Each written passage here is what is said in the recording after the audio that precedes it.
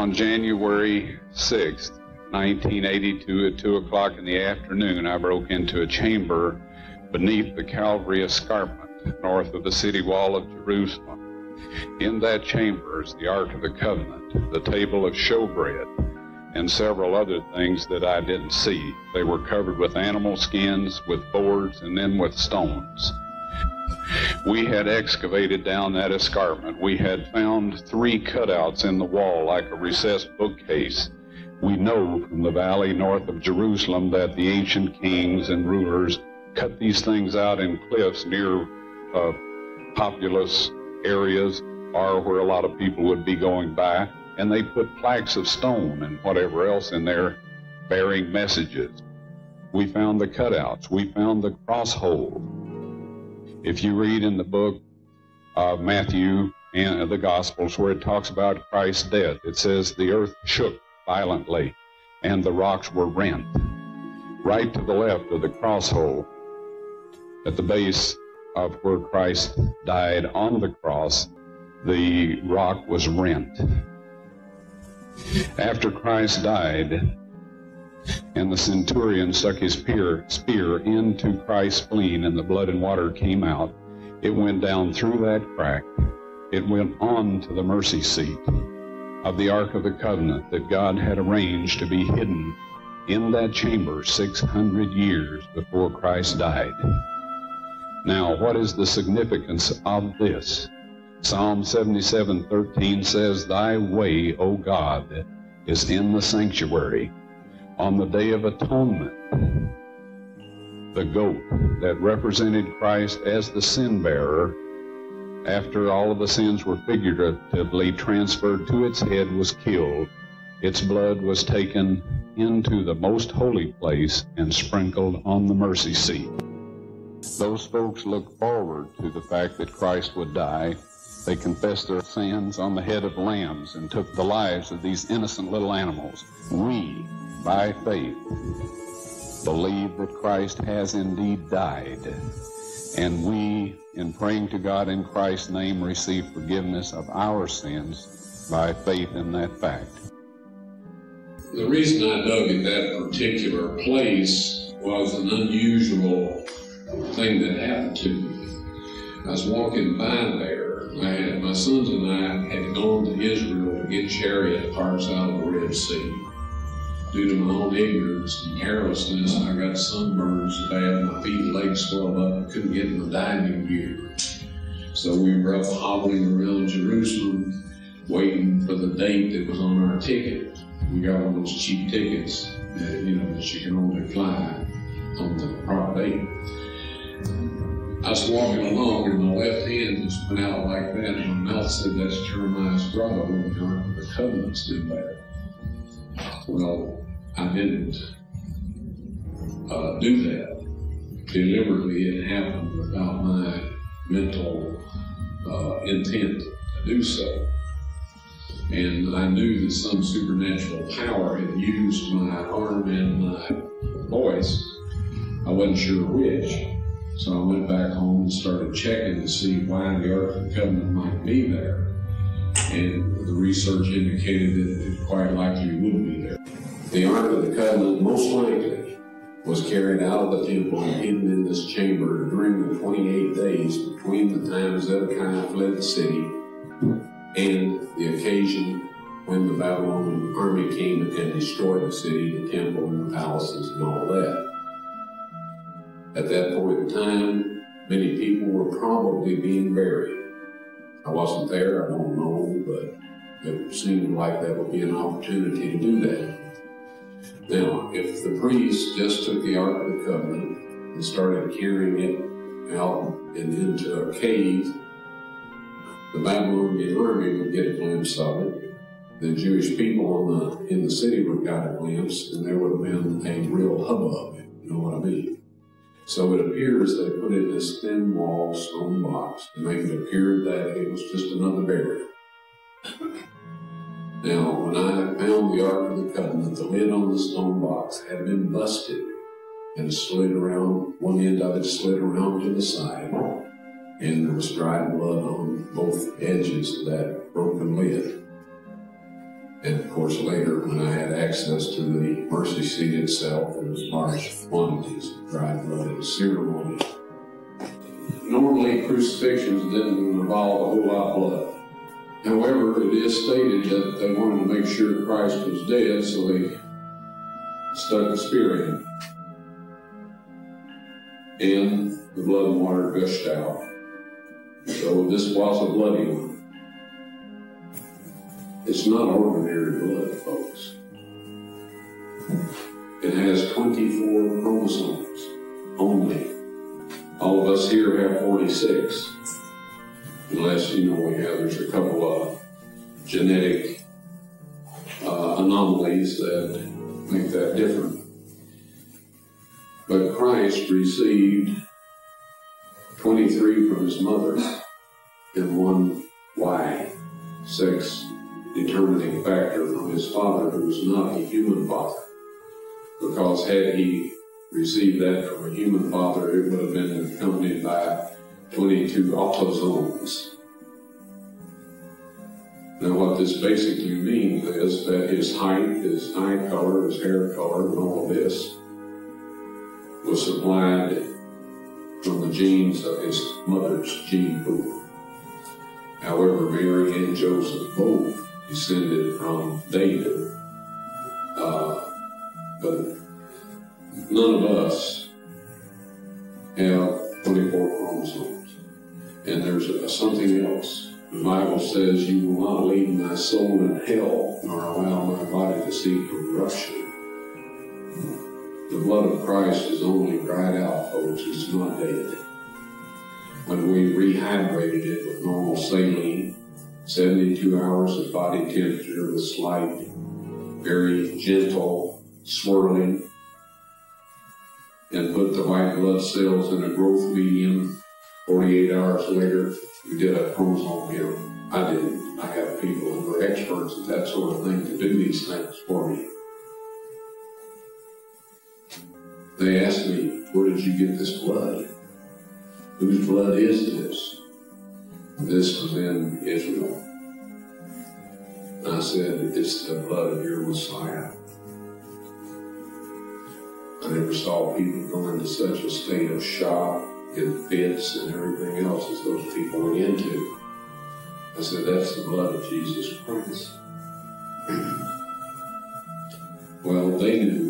They told me before I asked them when I asked them to perform this investigation, that dried blood, and you can't get a chromosome count on it, because the white blood cells have to be alive and well in order to do that.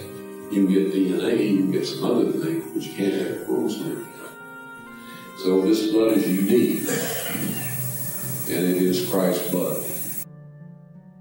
When Christ was crucified, the Romans had picked a place north of the city wall where most everybody that came and went. They passed on their way to Jaffa, they passed here on their way to Damascus, on their way to Jericho, on their way to Anatoth, and all of these other places. They had to go along this road on the north side of the city, because to the south, the east, and the west were big gullies. And you had to be pretty, agile on your feet to go through those areas to get away from the city. So they chose this place for the crucifixion. And they cut out 3 recessed areas into the rock face that would hold signs stating who the person was that was being crucified and what his accusation was, what he had been accused of. Well, in Christ's case, he was Jesus of Nazareth. However, Pilate said the King of the Jews, and the Jews didn't like that. But he says, "What I have written, I have written." North of the city wall of Jerusalem lies a beautiful garden right next to the crucifixion site. In that garden, less than 200 feet from the place that Jesus was crucified, is a tomb chiseled into the face of the cliff. Now we're going to go in.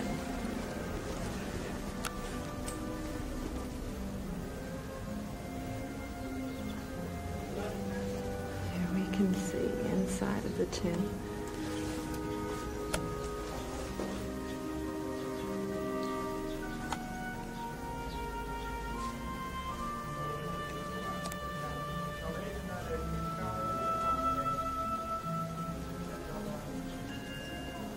very old cross.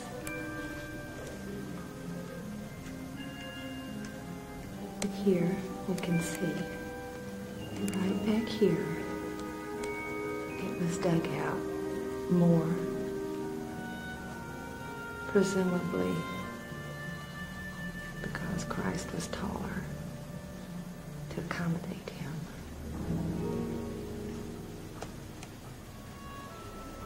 It was out this door that Christ walked.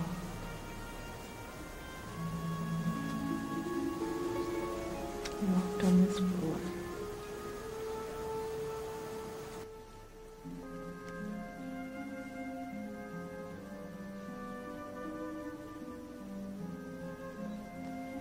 The chamber where I found the Ark of the Covenant has since been perfectly cleaned out. And the Ark of the Covenant, the table of showbread, the candlestick, the golden altar of incense, they're all set out as they were in the earthly temple, except that the Ark of the Covenant is setting against the 12-foot long and 18-foot wide or high wall. The tables of stone were found in the Ark of the Covenant. I personally removed them with the assistance of 4 angels who lifted the mercy seat, which I would estimate weighs about 900 pounds of solid gold. And one of these angels told me to take the tables of stone out of there. Okay, I'd like to show you the proof, and that's in the Bible code. Before I do that, I'd like to explain how the Bible code works, or a little bit of information about it, the background. In the advent of computers around 30 years ago, the Bible code was discovered and brought to light. This breakthrough revealed secret messages that were found in the Torah that were hidden for thousands of years. Researchers today use Bible code software that searches the Torah for equidistant letter sequences, or ELS for short, messages. Now, according to wikipedia.org, this is their explanation. The Bible code, Hebrew, Hatzafan, Hatanchi, also known as the Torah code, is purported set of secret messages encoded within the Hebrew text of the Torah. This hidden code has been described as a method by which specific letters from the text can be selected to reveal an otherwise obscured message. Okay, I have Bible code search software, and I did a search and I found Ron Wyatt and the Ark of the Covenant, but my Bible code search software is very basic, so I found the codesearcher.com YouTube channel, and I found their research was amazing. Jonathan and his other code researchers that have a lot of experience doing Bible code search and very advanced software. And I found their Ron Wyatt table was amazing. It had his discoveries and other details. Now, you got to understand that this scripture goes back, it's thousands of years old. This code had to be in there for thousands of years. This was God's way of proving or supporting Ron Wyatt's research, his discoveries. This proves not only that Ron Wyatt found the Ark of the Covenant, it also proves that the Bible is 100% true. I hope you enjoy this short video. It is fantastic and proof that the Bible is true. So this is just another example of triangulating, another event. If you're familiar with Ron Wyatt and what Colin was just talking about, here's the same event. Now, there's a story behind this that Ron Wyatt believed that the Ark of the Covenant was still somewhere in Jerusalem since the time of Jeremiah in Jeremiah's grotto, right? Jeremiah hid, supposedly in this story, Jeremiah hid the Ark. And then there's a connection to the Maccabees as well. You know, during the time frame of this, Maccabees were the zealots, the ones who were revolting against the, is it Babylonians at the Maccabees time? I think it's Babylonians, right? I believe so. Donna? No, it was The Greeks? Yeah. Okay, so it's the Greeks. Time of Hellenization. Right. So you could, find from Golgotha connected to Ron Wyatt in here, Hanukkah, Mercy Seat, Grotto, several anomalies that seem to be pointing that direction. Like the blood is sufficient. In this story, it's said that Yeshua was on the cross and this thing was hidden under the cross in the mountain over the hill called the Skull, Golgotha, in a grotto there. And to search it out and find anomalies that come up, it kind of leads to believe that maybe there's something to his story. If you can find all of these anomalies very condensedly together with verses, and I'll have to go get the original file and read you the other verses, that verses that run through there seem to have a direct connection. The Ark of the Covenant, we're talking about the Ark of the Covenant here. It's there several times. Mercy Seat, of course, that's part of the Ark of the Covenant, this in between the two cherubs. Yeshua's name, Yahushua. That's just another example of how this works. That's a great table. Very impressive. Yeah, and it's not, it's not like I was, a follower of Ron Wyatt's work or knew anything about him. Somebody had approached me and said, you need to check this out, search it out, and see if you can, figure out this story is true. And I'll tell you who it was. It's a subscriber and friend of mine. His name is Bozong. That's his last name, Bozong. He's a private investigator from Michigan, and one of my subscribers. But he's fascinated with this story, and he said, check and see if you see any connection to Jeremiah's grotto and Golgotha with Ron Wyatt. And this was the result of that. I came back and I was like, you know what? This is amazing, bro. I didn't even know about this story about this guy. I heard stories, but I really wasn't pursuing him as a lead on something fascinating. But this was the result of that. And look at that. Is found. I just saw that. From Golgotha is found, and there's an altar under that, you see. Now, that didn't happen by accident. That didn't come together like this in the scriptures on an accident with, people, places, and events and things that are all connected together. Now, we shared the 1 John chapter 5, verses 7, 8, and 9 with you on the bus. Remember that? There are three that keep record in heaven: the Father, the Word, and the Holy Spirit. These three are one. There are three that bear witness in the earth: the Spirit, the water, and the blood. And these three agree in one. If we receive the witness of man, the witness of God is greater, and this is God's witness and testimony of his Son.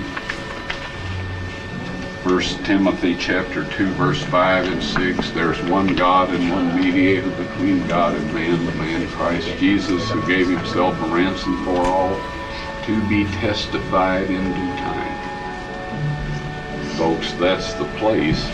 And what the Bible tells us is that this is God the Father's proof to a lost world that they have been redeemed by the blood of his Son. Right? That is the Father's proof. When people have seen this and become aware of this, if they reject that, there's nothing else to follow. That is the heart and soul of the plan of salvation. And he has told us, though your sins be as scarlet, they shall be as white as snow. Though they be red like crimson, they shall be as wool. In other words, it don't matter what we've done in the past. It doesn't matter how weak and sinful our natures are. Christ made provision for all of that when he died for us.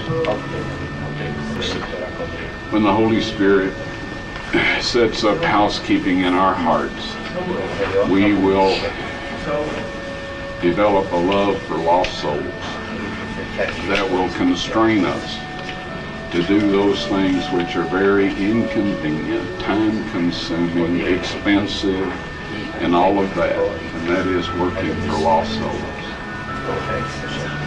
And when Christ comes, instead of fleeing and trying to hide from the face of him that sits on the throne, we'll look up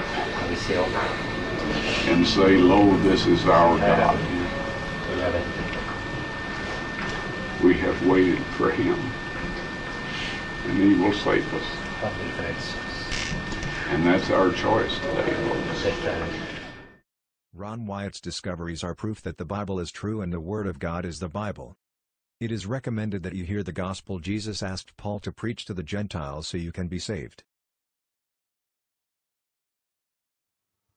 This is how to be saved according to the Word of God, the Bible.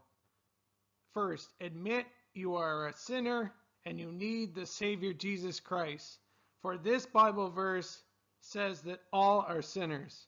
Romans 3:23, for all have sinned and come short of the glory of God.